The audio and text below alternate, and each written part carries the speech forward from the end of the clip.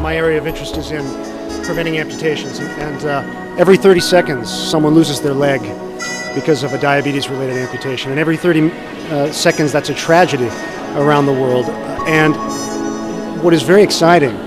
is that these problems, these amputations, are preventable, and they're preventable if we're aggressive about treating the wound. And what we've seen now is that there are many modalities, many products, many technologies that show great promise. One of them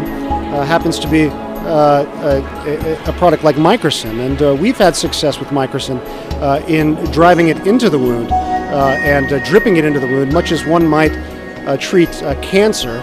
We can treat a wound with what we call wound chemotherapy, and with Microcyn we're able to drive that into the wound and optimize the wound pH, reduce the amount of bacteria in the wound, and in that way optimize the wound for reconstruction and for healing. And I think when we do that, and when we pay attention to this,